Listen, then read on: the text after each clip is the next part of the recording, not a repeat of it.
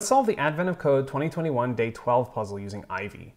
In this puzzle, we have a map of a cave presented as an undirected graph, and we're supposed to count the number of distinct paths from the start node to the end node, with the complication that nodes with lowercase names can only be visited once, while nodes with uppercase names can be visited any number of times. The input is a bit texty, so let's use awk to turn it into Ivy syntax.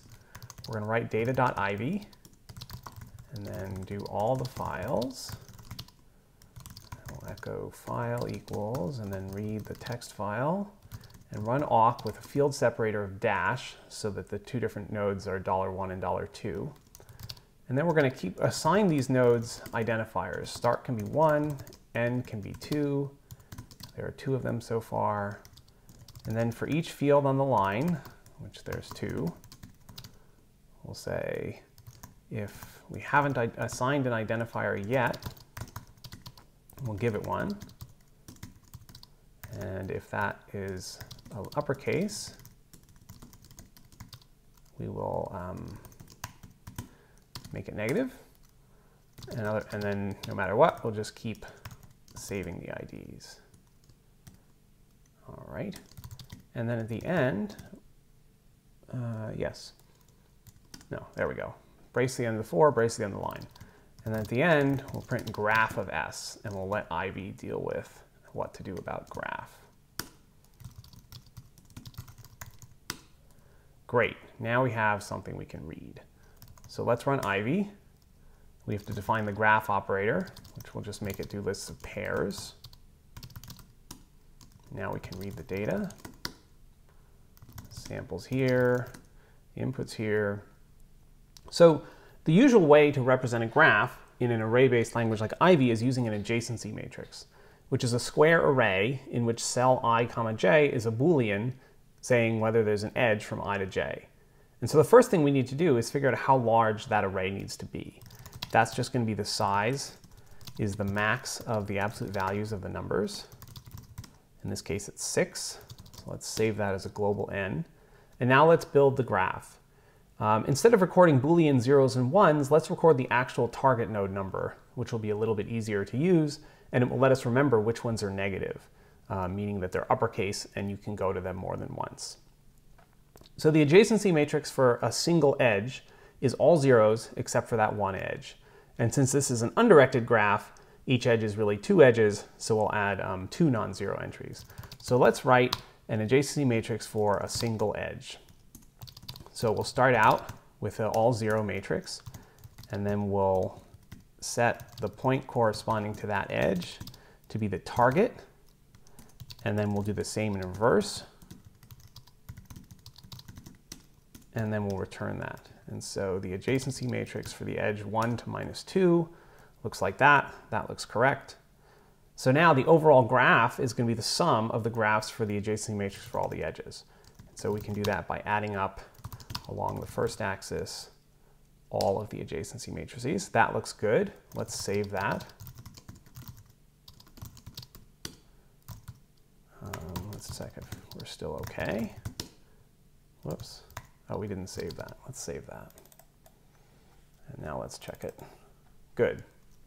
Now, one thing that's nice about this representation is that it makes it easy to mark a node as no longer available to visit. You just clear that column from all the different lines.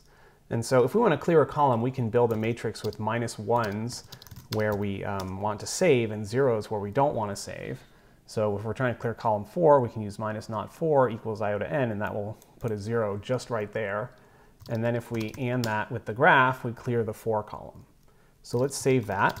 How to mark a graph as having used a particular point. This is g and -0.p equals iota n. So if we say g used 4, that gets us what we want. And notice that if p is negative, meaning we can go back, then the -3 is not in iota n, and so g used -3 is just a no-op. It leaves g alone. All right, so the next thing we need to answer is for a given position p, where do we go next? And we can do that by just looking up the row in the graph. So in this case, we took the absolute value -3 to get 3, and it's just that row. But of course, we don't want to see the 0s, so let's get rid of those. Not equal 0, sell that. So 1, 2, 4, and 5 are the places we can go. Let's save that. I'm going to say g of abs p not equals 0, cell g of abs p, dx minus 3. That looks good. All right, so now we're ready to actually count the number of paths through this graph from start to end. We can define an operator, g count p, which is going to be, for a given graph, the number of paths starting at p and ending at the end. So if we're at the end, there's one path, you just stay where you are. Otherwise, we need to update g to say that we've used the current position and can't go back there. And then we want to add up the counts for all the possible next places. And this might be an empty list if there's no next places. So let's just make sure there's a 0 there so the counts add up to something. And then that's it, actually. That's the answer. So we'll say g count 1. That gets us 10. There are, in fact, 10 paths in that example. So that's good. So let's save that. We'll start by computing the size, and then we will run the count. So if we count the sample, that's good. Count sample 2, 19. Next one's supposed to be 226. That's good. All right, let's try the input. 4707. All right.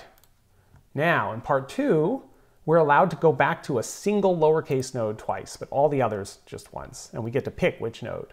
So that makes more paths. Now there's 36 paths through the original.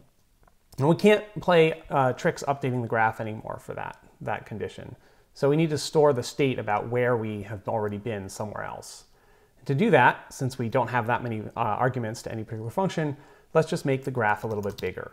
So we'll say the size can be 1 plus the max instead of just the max. And then say n equals size sample grid sample. Now we have this extra row and column of zeros. We'll just use the row. And we can store in that row the number of times we have visited each lowercase node. And so we'll have to update used and next to use that row. So the first thing we have to do is update used. That is not going to work anymore. But it's still okay for the start node and the end node. It's just not okay for the others. So for those, we'll just keep the old one because we're not allowed to visit those twice. And otherwise, we'll make a copy of G so that we're not updating the caller's copy. And we'll update the one cell for P at the bottom row to add 1. And then we'll do that. So now if we say G equals this grid, and we say G used 2, 2 is the end, so that's okay. G used 4, that puts a 1 here. All right, so now we need to fix the next function. Next was this nice simple expression. It's going to get a little bit more complicated. So before we were just looking for is it not 0, but now we need to say and the count here has not been incremented too far. So let's start by just trying to re-implement the old behavior. So that's going to be and g of n of p is less than 1. Then it's still allowed. Okay, so let's see if we still are getting the right answers. Index -3 out of range. That's cool. Abs of p, I guess. That's not right. What happened? What happened? Oh, we shouldn't be doing this. We should be doing this. That's what's wrong. Okay, so we're going to, this is a whole vector. We want to have a whole vector here. We don't index by p at all. There we go. Now we're still getting the old answers, which is exactly what we want. And now we can finally update this to implement the you can go one place twice rule. To implement the you can go one place twice rule, we can change this to 3 minus the max of g of n. When you've gone somewhere twice, the max is 2, and so you go back to less than 1 for everyone else. If you've gone only once to certain places, then this is 3 minus 1 is 2, so you can go up to 2 for one of them. You get to pick. And if you haven't gone anywhere, it's less than 3, but you're only going to add 1, so it's fine. They're all zeros. So let's see if things are still working. Count sample. There are 36. Count sample 2, 103 is the right answer. Count sample 3, 3509. Great. Let's count the, ooh, that's taking a while. Well, there were supposed to be more paths, so I guess we'll see how long this takes. We're clearly reaching the limits. Oh, there we go. 130493. Submit. And we got our stars. Have a nice day.